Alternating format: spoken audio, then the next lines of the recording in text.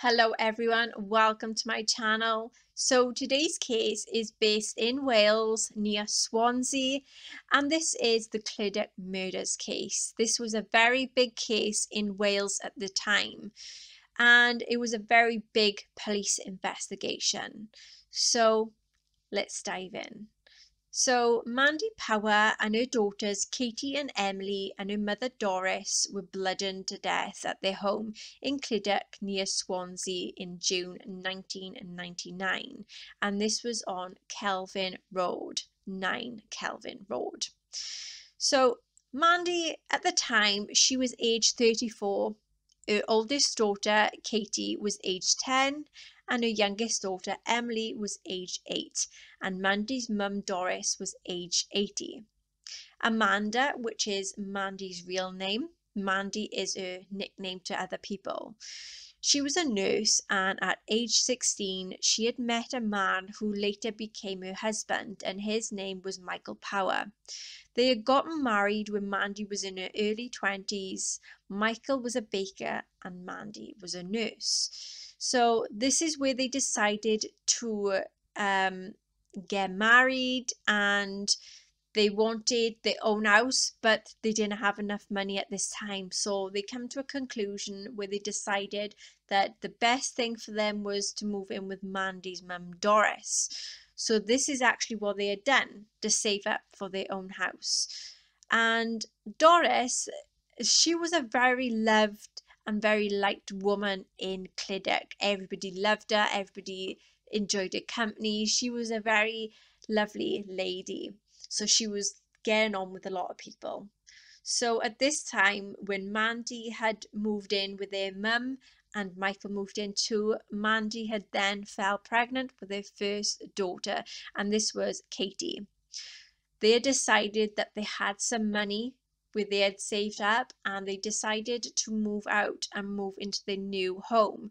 This was Michael, Mandy, and Katie. So Mandy got pregnant again, and this was with her second child, Emily. Everything was going well, and until a few years later when Michael came out of the blue and he decided that this is not what he wanted anymore. He didn't want to be committed. He didn't want to be married. He just didn't feel that fatherly energy, that husband energy about him. He just didn't want that anymore. So he decided that he wanted to up, leave, move out, and he tried seeking for a divorce. And this is where some rumors was going around. Not too sure if it's true or not, but apparently Mandy was having an affair at this time. Like I said, if it's true or not, I'm not entirely sure. When Mandy and Michael had then separated, they had their divorce and they went their separate ways. The house was left to Mandy and the children while Michael went on his own way. So from there on out, Mandy had struggled a lot. She struggled with the children, with her job, and there was not enough income coming in for them. So she had gone and found out that her mother, Doris, had been suffering from a brain hemorrhage and that she needed a lot of care. So she had decided that it is time for her and her children to move out and move in with Doris to help look after Doris at this time. And it was that sense of easier, like with Mandy, she didn't have to fork out on a lot of money for a house. She had been there living with her mum, and her children would be there looking after Doris. And everything was going all happy, happy families, and everything just started to go really well for them. And where she couldn't afford it, she was getting a bit, put down all the time. So what she decided was there was a house that was up for sale, and this was in Kelvin Road, and this was number 9 Kelvin Road. So her and her mother decided to buy this house. So this is when the four of them had moved in together. So this would be Mandy, Mandy's mum, and the 2 children, and this was in Clydach. And it got to a point where Mandy wasn't having this time to herself. She didn't have nothing to occupy her. She couldn't go out on dates. She couldn't have any friends. And she just didn't have that time where she was always working with a job and always looking after her mum, looking after her children as well. And she started to get a bit down. She just did not have a life outside her home. So Mandy had decided to go on some dates. And Mandy then had decided that she wanted to sign up and take up in a women's rugby team. And where she had been in this rugby team, she had started to be very close. And she had a best friend from that team, and her name was Alison Lewis. And that Alison Lewis was a former police officer at the time, but she decided that she wanted to quit the police force due to some mental health issues she had at this time. Mandy and Alison was inseparable until it came to a sudden end on June the 27th, 1997 at 4:27 a.m. until the police had received a very frantic call from Kelvin Road about a fire at number 9 Kelvin Road. The firefighters, police, ambulances all went to the scene, and when they checked it out, the fire was mainly coming from the kitchen. And this house had been Doris's and Mandy's house. So there had been a lot of damages within this kitchen. It was a big massive blaze. So the firefighters was focusing on dousing this house. And there was a lot of people that was out in the street. They was talking amongst themselves, and there had been a contact then with Mandy's sister. So Mandy's sister had then been contacted about the incident, and she goes straight to the scene very much straight away. And then she had been there at about 5 a.m. that morning, and she didn't know if there was anyone inside at this time, same as the firefighters, the police, and the ambulance also as well. As soon as the firefighters controlled the fire and all the flames was gone, the firefighters had run inside to try and inspect the whole house. They were looking everywhere in the house to see if there was anyone inside. And that the paramedics stayed outside setting all their equipment up, and they had this put out on the garden lawn. When the firefighters went upstairs, the first firefighter was feeling his way around the floor. They all had to go on their hands and knees at this time because there was so much smoke that was smouldering. They had to get down to their feet and their knees to the ground. So they was going up the stairs on their hands and their knees. So they tried feeling their way up then, and this is where he started feeling his way across the floor, and this was on the landing upstairs. So when they had gone down very low to the ground, the firefighter was using his hands to feel his way around, and then that is it. When he had felt the first victim, and this victim was 10-year-old Katie. They had gone and carried Katie out, and they put it out on the grass, and the paramedics started to work on Katie at this time. And while the firefighters headed back upstairs and went into the first room, which was the two girls' bedroom, this is where they had found 8-year-old Emily, and they carried her out also onto the grass where the paramedics was working on her.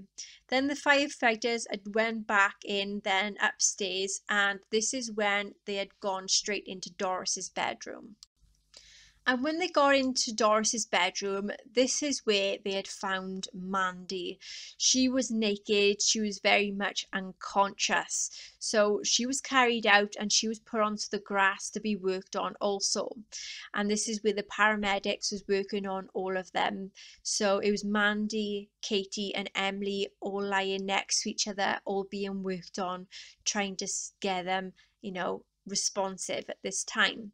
So this is when one of the paramedics had spotted some blood on their bodies, and the paramedics tried their best to try and resuscitate all of them, but this was when it was too late. They was pronounced dead at the scene. So they tried their best, they tried and tried, and this is where they decided they can't try no more, and they just like they deceased. So they had left them there while the firefighters ran back inside. So this is when they went back inside to find Doris in her own room, dead in her bed. So she had already been dead. So they had left Doris in her bed until the coroners had then turned up to the crime scene. And with this, they came in to remove Doris properly, as coroners do. And there was an inspection on all of the bodies where there had been a lot of blood on them. And apparently there was some difficulty with getting the oxygen masks on the on Mandy and the two children at this time. And when this was going on, they had found that there was a disfigurement to the heads of them, and there was a lot of head injuries, and they had confirmed that the fire was not the cause of their deaths. And it was confirmed that there was head injuries that had caused their deaths. And the pathologist, sorry, I get my words confused all the time. They had confirmed that there was a heavy long pole that had been the murder weapon. And it turns out this is what they used to bludgeon the victims. So Doris was the first victim to die in her bed, and the murderer had went to hit Doris with this pole. And when they had gone to swung this pole, this is when they had actually hit the light bulb, and they had gone and blew the fuse to all the electrics in the house. And after the killer had murdered Doris, they tried to fix this fuse. So they went into the children's room, and there was a TV set that was on the chair. So the killer then had took the TV, put it on the bed, and they carried it downstairs to the bathroom where the fuse box was at the time. And they had gone and stood on this chair, opened the fuse box and fixed the fuse and switched all the lights back on. So this is showing that the killer had plenty of time to be around in this house, and it's like this killer knew the ins and outs of this house, to know where the fuse box was, to know where the chair was.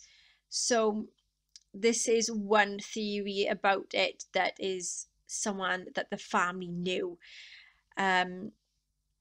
or they already been in the house before. So there was no blood that was on this chair, but on the TV set it had blood.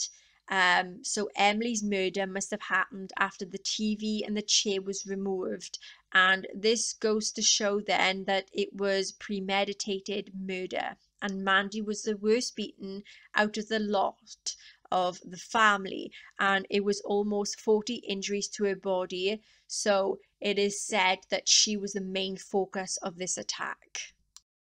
So Mandy's skull had been broken into 10 pieces, and she had been strangled. Where she had been beaten in the head badly, her tooth had then came out. And there was a lot of self-defense wounds that was on her hands and on her arms as well.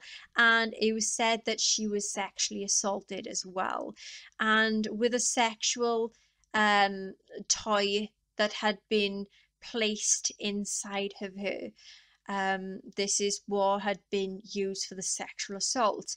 But there was no semen on or inside Mandy at all.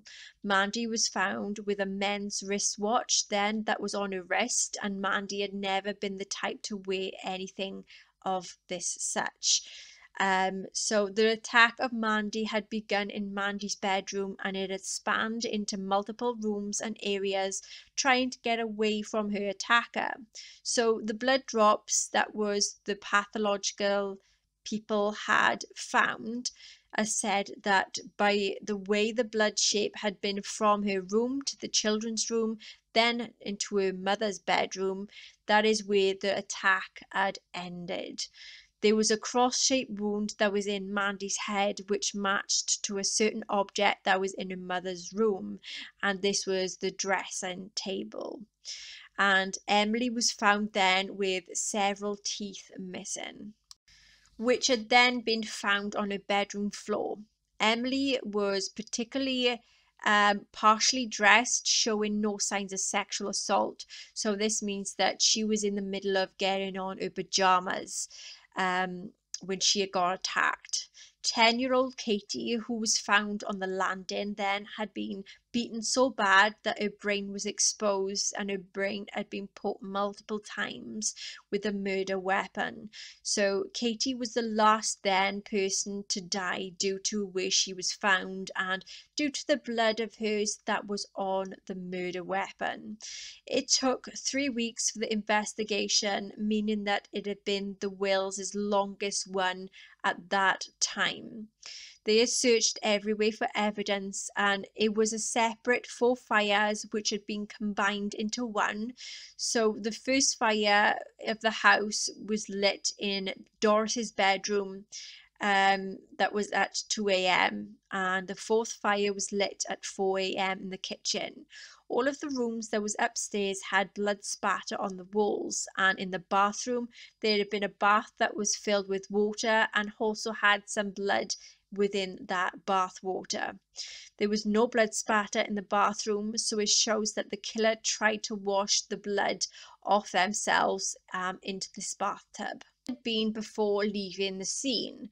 There was a white sock that was found that had a lot of blood on it, and it was found to be in multiple areas where there had been fibers of this sock in many places, so that the killer may have used it as a glove or to go on the weapon.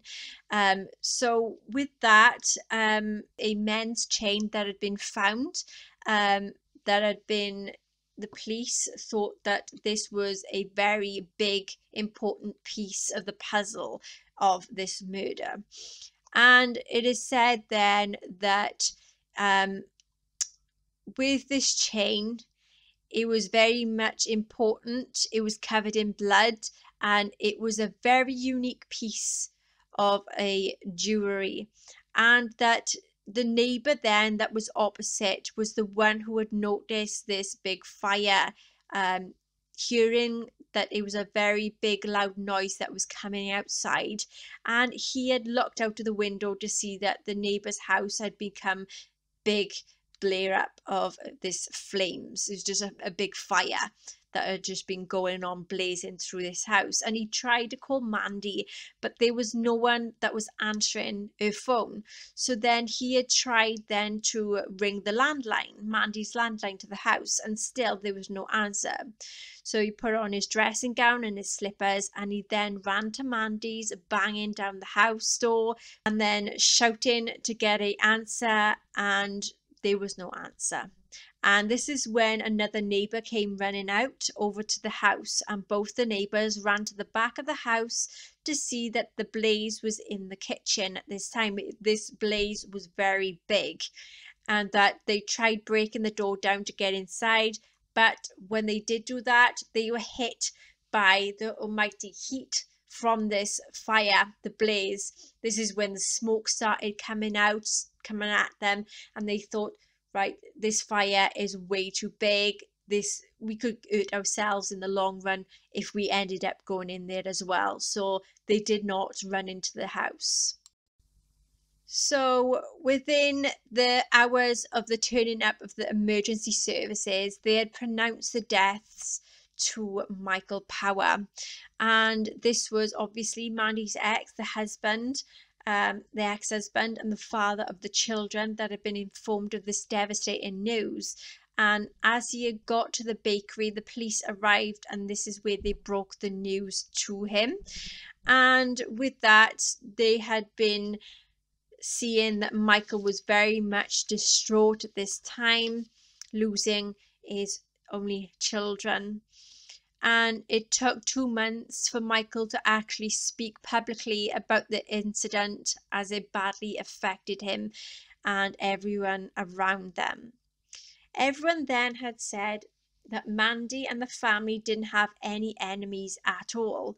So it had been so very personal that the police could not find any suspects to try and look into. So they did a draft of all the potential suspects, like her lovers, her friends, including exes like Michael, but he had been ruled out and he actually had an alibi at this time. The night before, the children had stayed over Michael's new place with Michael and his girlfriend, and then the morning after, Mandy had picked the children up, so Michael had been one of the last ones to see them. There was a lot of remembrance things that was put outside their home at this time, the days after, putting a lot of flowers, putting some little notes down as remembrance to the family. And there had been a very big turnout for the funerals. Mandy's flings had also been questioned at this time as well, and a year and a half had went by with no leads. A lot of public appeals was going on, especially by this chain. So one man was identified, and the man called in to the tip line to say that the chain looked quite exactly the same as his cousin's did, and his cousin's name was David George Morris, and his nickname, his well-known name, is Di Morris. And this man had spoken to David, and David had said that he was anxious with getting caught up in this case because he knows he left his chain at Mandy Power's home, and at the time of the murder he had been having an affair with Mandy and accidentally left his chain at home the day of the murder. And when the police found this out, they had gone and arrested David. When the police had questioned David about the chain, David had then denied it being his. Put down, he had gone and opened up then down the line and said, yeah, it is mine. And this had been when he admitted to it, and so they had run David's name in a database and they found out that he had a big criminal history, and this is dating back to the age of 14. This was involvement of drugs, robberies, thefts, street fights, an assault at a funeral, 5 years in jail for a house burglary as well. There had also been some driving offences as well. David was aged 38. He had been a scrap metal dealer and he had had some children also. They were 3 young girls, and he was previously married but divorced due to domestic violence. So when he was having an affair with Mandy Power, he was in a long-term relationship with another Mandy. And the neighbours had witnessed David screaming and shouting at his girlfriend and hitting her with a shovel in a garden. There had been some neighbours then that had gone to try and break it up, but David then had gone and turned on them and he had threatened them. So the night of the murders, he was at a local pub, with his girlfriend and friends that he got into an argument with. And he had gone into an argument with his girlfriend at this time, and his girlfriend got very upset. She had got up and she had just left the pub and she had just left him. She just went on her own way. People had said then at that night David had become very aggressive as the night had gone by. And with that, at 11 p.m., he told his friends that he was leaving the pub and he was going to Mandy Powers to go and have sex with her. And at that, he had gone and said that he was going to Mandy Powers, didn't go anywhere else. So David left the pub, walked to Mandy Powers's at 11 p.m. This is the theories that the police are saying, and demanded sex with Mandy, and she had refused, and David didn't like it. So in his drunk state, he had got into Mandy's and murdered them all. So this is some theories that the police have been saying. And that Mandy tried to grab David in self-defense and grabbed his chain and it had broke off. So David gave an alibi to the police saying that he left the pub and was going to his mother's, but it was raining, so he walked back to his flat. The crime scene investigators said that someone who did the fire must have been very much sober. and also that if it was someone like David who had been drunk, that also would have been on drugs, planned it all out, it would not have been in a sound mind. So if they was to go ahead and do this murder, then you had to be sober, you had to have a good mind. So if you've been drinking and been on drugs, you're not going to be in a sound mind, you're not gonna premeditate it, basically, as they'd say. So out of that, then it was saying that as perfectly as it was done, David would have been put on trial, and he had been found guilty of all the murders and sentenced to life in prison with a minimum of 32 years. David, his family, and a lot of the community are saying that they believe that David is very much innocent and that the South Wales police are known as being very much corrupt, and there is to be said of miscarriages of justice and convicting a lot of wrong people at that time. And it was said that the police were bullies.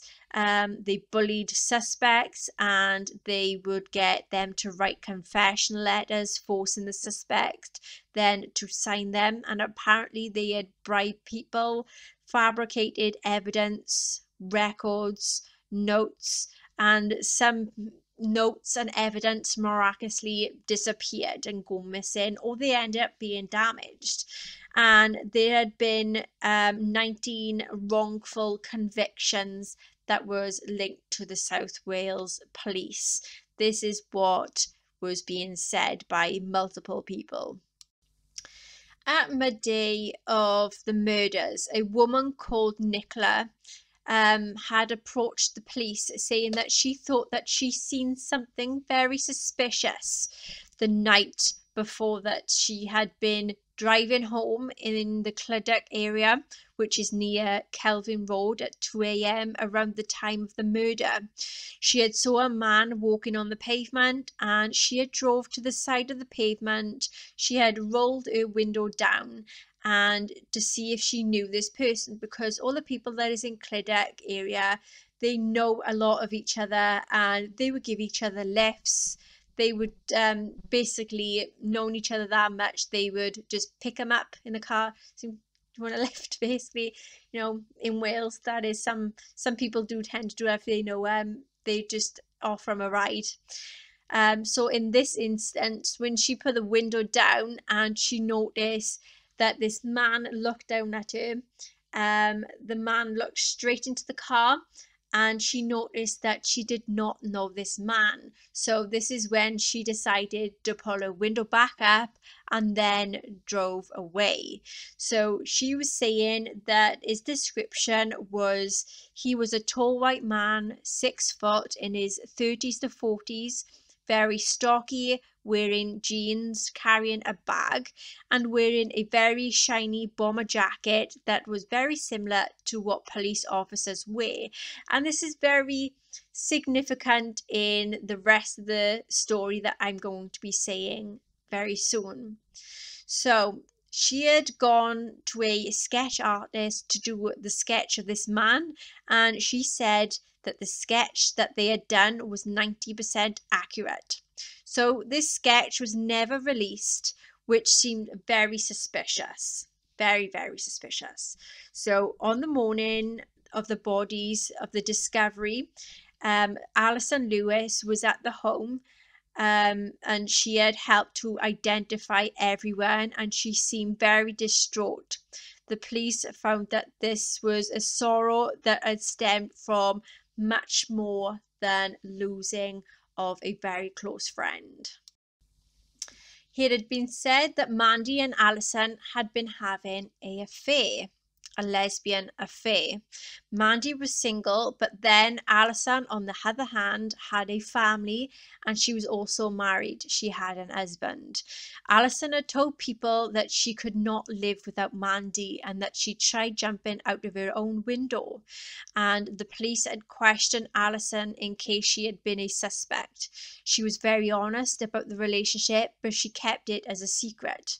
As for Alison's husband at the time, he had also been being a police officer and had an identical twin, that the twin had worked on this case as well, being a police officer. So there was a conversation stating that if you don't tell your husband about the affair, then we will. So this is what the police had gone and said to Alison: if you don't tell your husband you're having the affair, or you had this affair behind your husband's back, then we will have to tell them. Everyone needs to know the truth. So Alison then had told her husband about this affair, and her husband said that he was going to divorce her after she had told him about the affair. It was said that Mandy had then lied to Alison about having cervical cancer, and Alison had put herself in a very big psychiatric unit as well. And police could not question Alison. So on the morning of the murders, she was one of the first people to arrive at the scene, even though she did not live close to this place. When Alison got released from the psychiatric place, the police wanted to know how Alison was one of the people to arrive at that early time when she didn't live near that place. It's like, how did she find out about it? If they felt that it was a bit suspicious how she just knew that this was going on and she didn't live very close to Mandy's property at the time. So Alison had said that she told the police that she had heard about the fire on Kelvin Road at around 6 a.m. and one of her friends that knew Alison and Mandy was friends with them had gone and told Alison about the fire on the street of Kelvin Road, and that Alison phoned her husband, who was just about to go to work. So he did not go to work. He had turned the car around and picked Alison up and took her straight to Kelvin Road. And this was to see her best friend, to see what was going on. And around 8 a.m. they arrived at 9 Kelvin Road, which was Mandy and Doris's and the children's home. So Alison's story did not live up to the same as multiple witnesses' stories. So the neighbours said that the timings were very much off with what Alison was saying, and that Mandy had confided in someone saying that Alison's husband threatened Mandy to stay away from Alison or he would kill her. There was another neighbour that witnessed Alison's husband shouting at Mandy, and Mandy was in her doorway and she was crouched over looking as if she was defending herself, and that Alison's husband was on the steps and Mandy's daughters was next to Mandy on the steps crying because of this incident. The sketch that Nicola had drawn, looked pretty similar to Alison's husband and also Alison's husband's twin. On the night of the murder, Alison's husband's twin was on duty and he was patrolling Clydach streets at this time. And this was from the time of 12 p.m. to 3 a.m. And he went off radar. And one of the taxi drivers had then said that there was a man that was in the street that was in a red Peugeot, and Alison's husband's twin had a red Peugeot.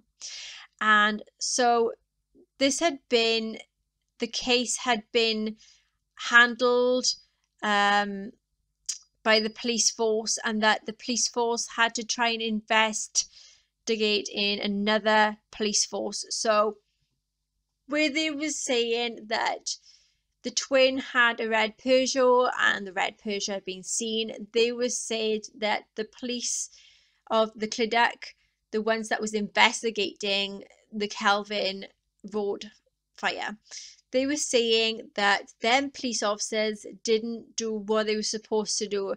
There was something fishy and very suspicious going on. So the out of police that is not in Clydach had to go and, as they say, how can I say it? They had gone and looked at the police officers about the suspicion to try and handle the Clydach case, because where it was very suspicious, involving 2 police officers initially as suspects, that they needed to look further into this case. So where they had to investigate the Clydach police force due to the suspicions. When the paramedics told the police, which was Alison's husband's twin, that it was a murder, he was supposed to tell the other police officers of Clydach and write it on record, in which he did none of those things. He did not even seal the area off, which he was supposed to do. The police had then arrested Alison and her husband on suspicion of murder. Also, the twin was arrested on trying to interfere within it as well. The twin was released and had been suspended until a disciplinary was put in place. And the police had then also confronted him with this police sketch and had said, like, this is you, and this is your twin. This is basically both of your twin, as you know, the sketch is identical to you both. So they had been, if there had been a DNA at the crime scene, then the twins then didn't be tested with this DNA that was supposedly been in the crime scene. So then Alison and her husband had been in custody. Her husband had been in a photo lineup, in the police station where Nicola had come in, and she had to look at these people that was in this lineup to see if any of these males was one of their males that she had seen when she rolled her window down to have a look to see if it's someone she knew. When she looked at them, it was no one she knew. So she knew all the descriptions and everything about this person. So when she had looked at this lineup of people, the first person she picked out straight away was the husband, which was Stephen Lewis, and he was the one that had been walking by Kelvin Road the night of the murders. So Nicola had said then, when they had convicted David, he was not the man that she had seen that night. It was Stephen Lewis. There was a DNA match that was on Mandy's thigh that had turned into being Alison's vaginal DNA type. So in 2002 then, years and years after, David Morris was convicted of the murders by a unanimous verdict at Swansea Crown Court. His conviction was overturned on an appeal due to a conflict of interest by a defence solicitor.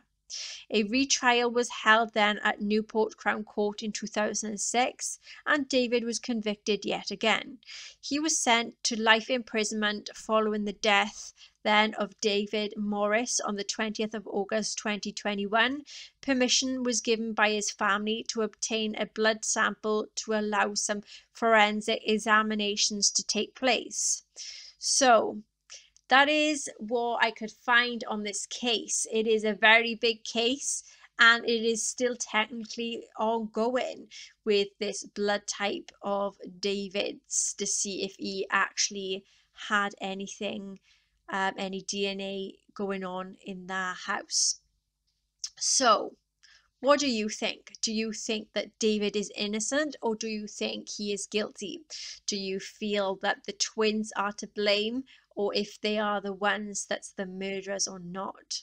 What do you think? Please comment in the comment section below. I'd love to see your thoughts, and I hope you enjoy my videos.